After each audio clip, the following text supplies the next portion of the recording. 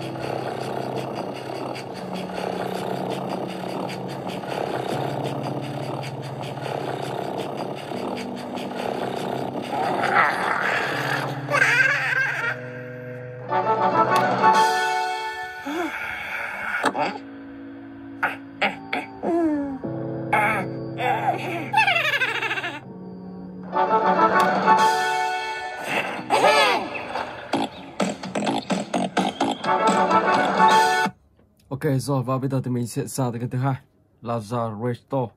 Let's go.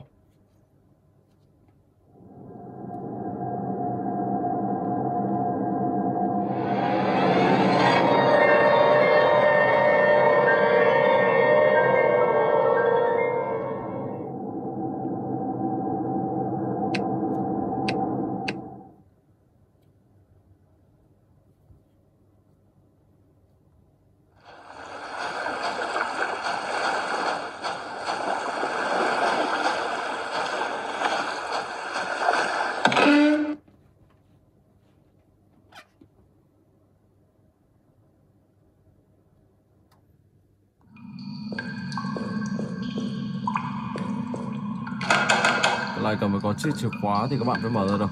Và bây giờ thì mình sẽ vào trong sâu đây để tìm chiếc chìa khóa nào.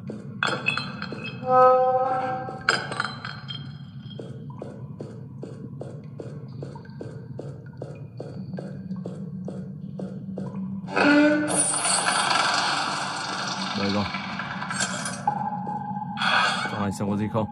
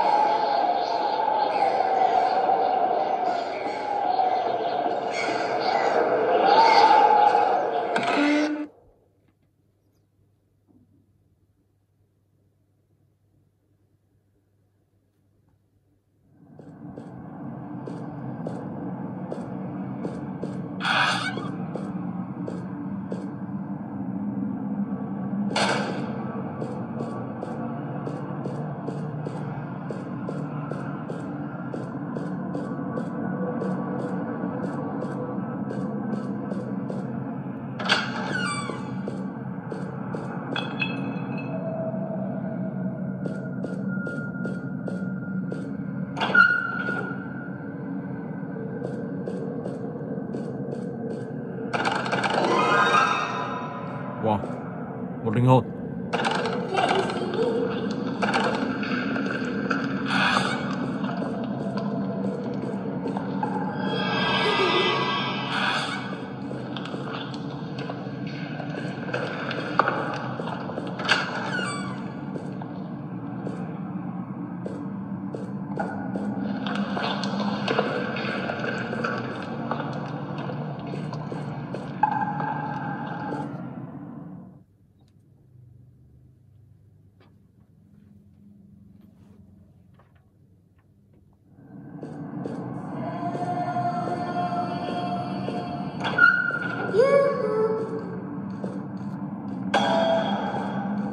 Một tiếng bước chân gần đây.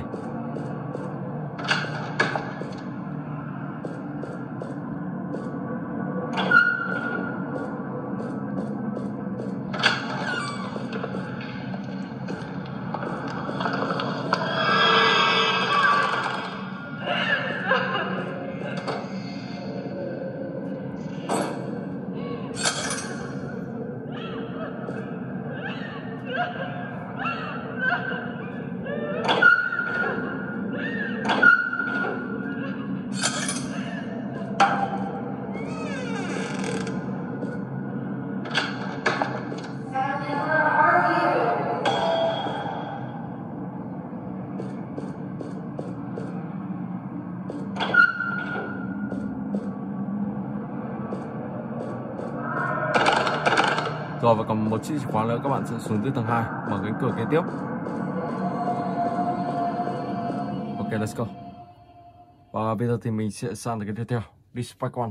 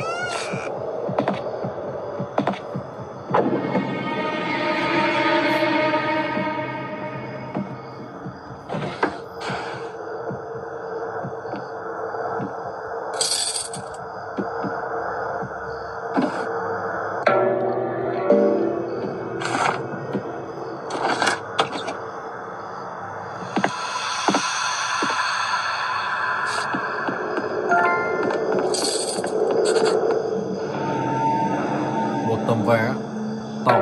Ok.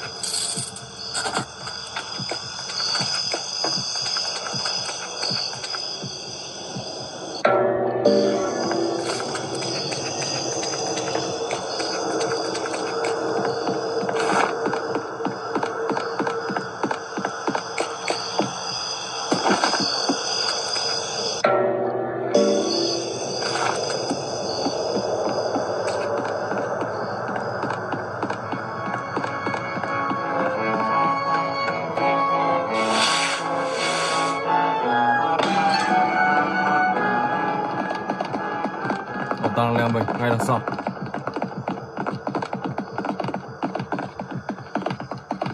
Let's go.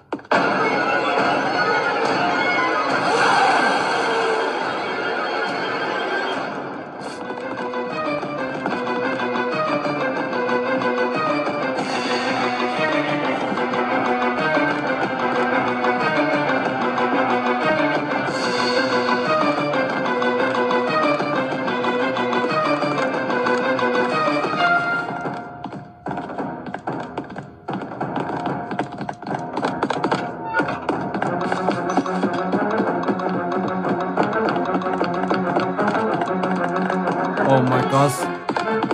Cụt rồi. Wow. Oh man. Ok, và bây giờ thì mình sẽ sang tới cái thứ tư, Dispatch. I want to play a game with you.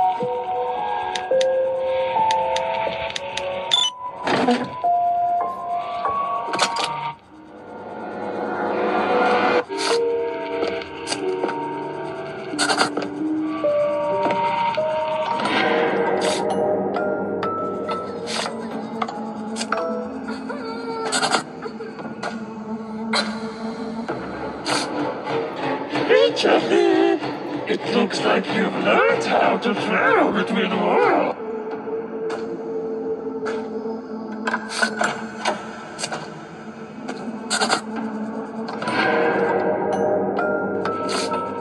Ok, let's go.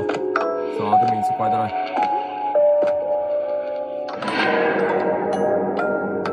How?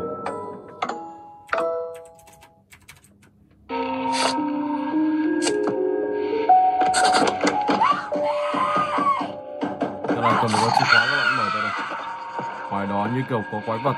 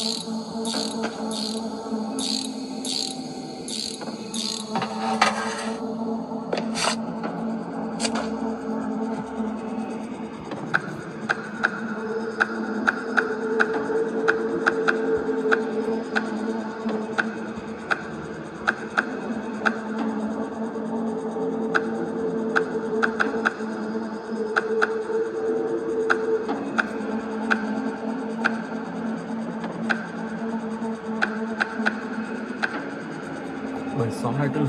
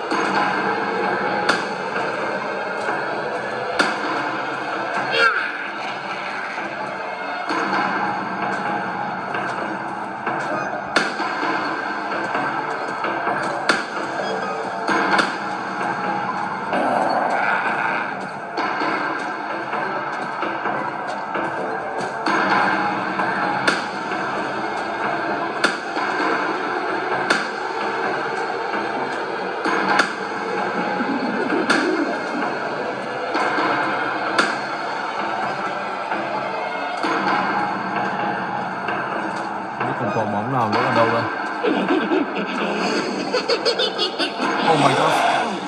Bị bắt rồi. Wow.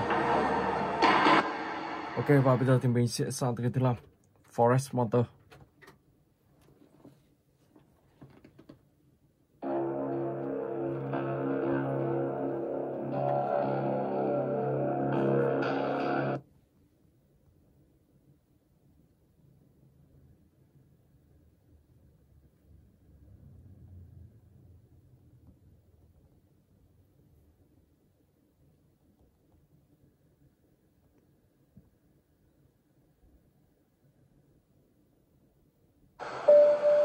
Let's go.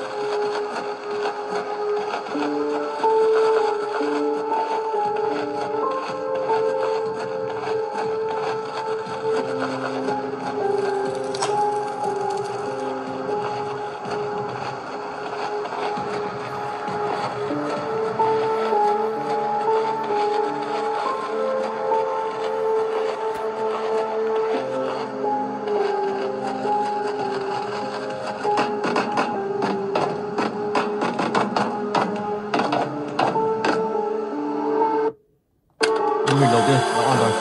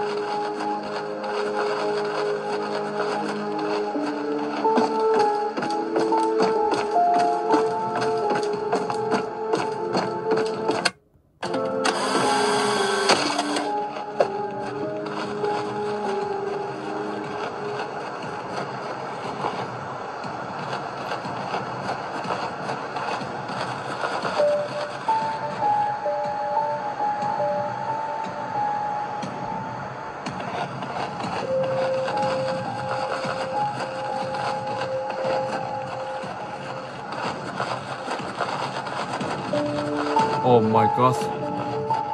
Siren đã đây luôn rồi.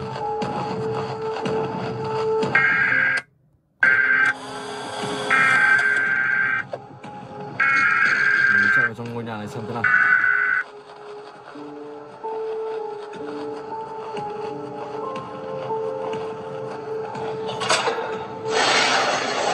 Cánh cửa đây đã mở ra và các bạn sẽ quay trở về chiếc xe ô tô này.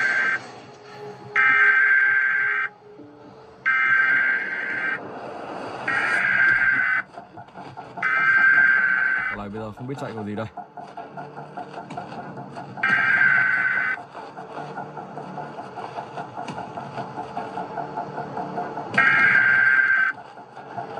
Bị bao vây rồi. Bây giờ nếu mà ra ngoài là chết à. Mình sẽ thử chạy xem nào. Oh my god. Đi luôn. Ok, và bây giờ thì mình sẽ sang tới cái tiếp theo. Siren Near Free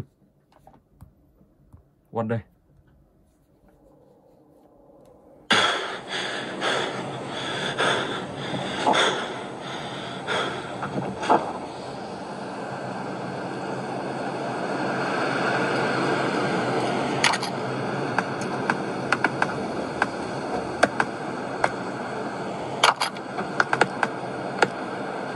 Đây các bạn sẽ nhặt cho mình những chiếc máy bay giấy.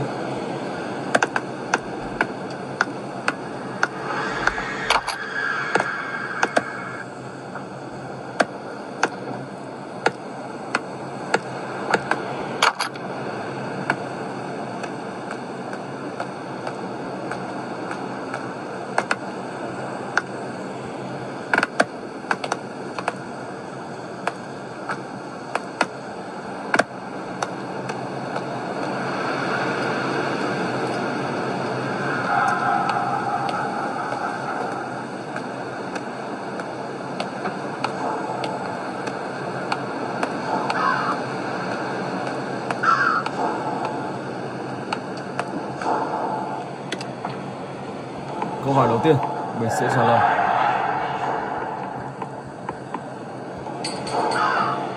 So let's go.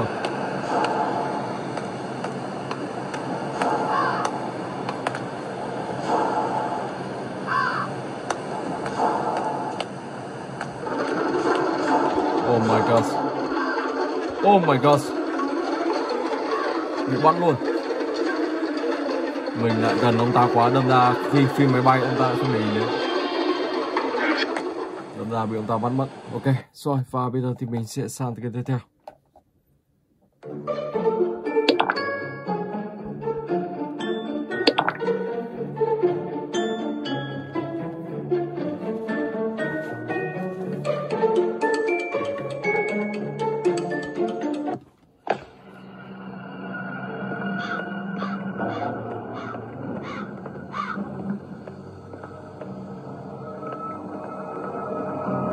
Đây rồi.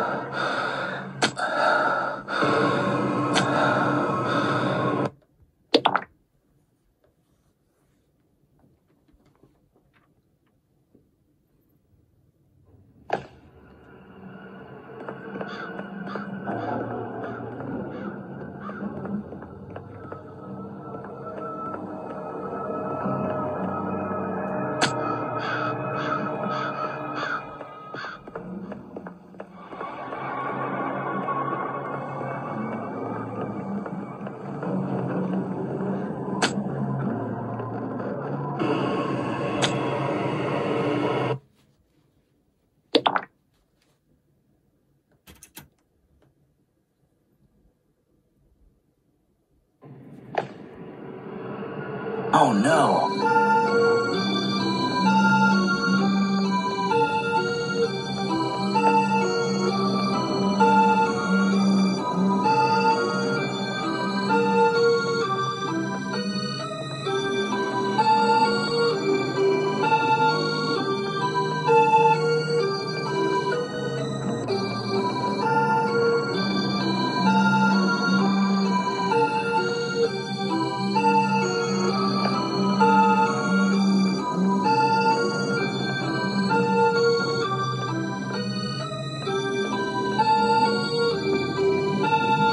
Phi nằm ở trong này, tài thật.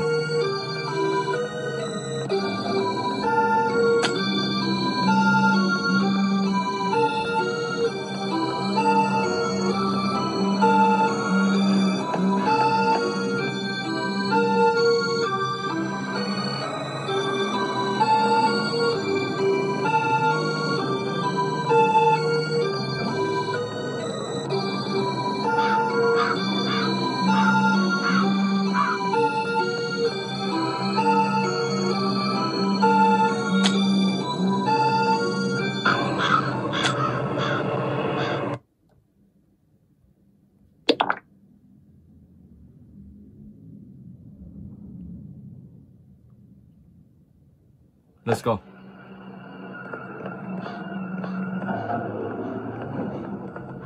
Đây rồi. Một quyển sách. Ok, và bây giờ thì mình sẽ chuyển sang tới cái tiếp theo. Siren here. SCP.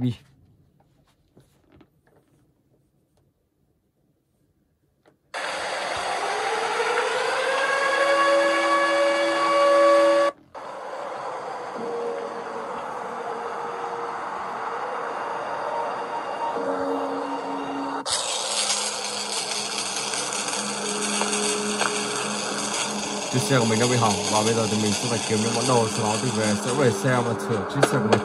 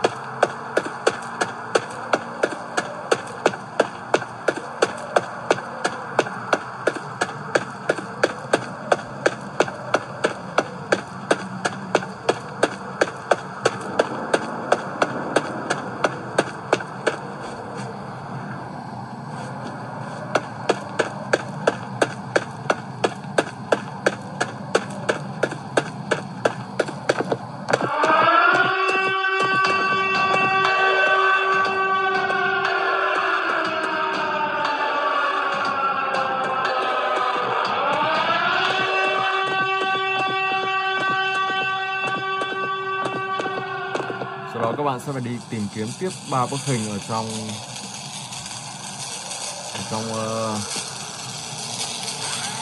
đô thị này, trong ngôi làng này. Và khi đó các bạn sẽ tìm kiếm tiếp chiếc chìa khóa để tẩu thoát khỏi nơi đây. Ok, và mình xin phép dừng clip tại đây. Hẹn gặp lại các bạn trong clip tiếp theo.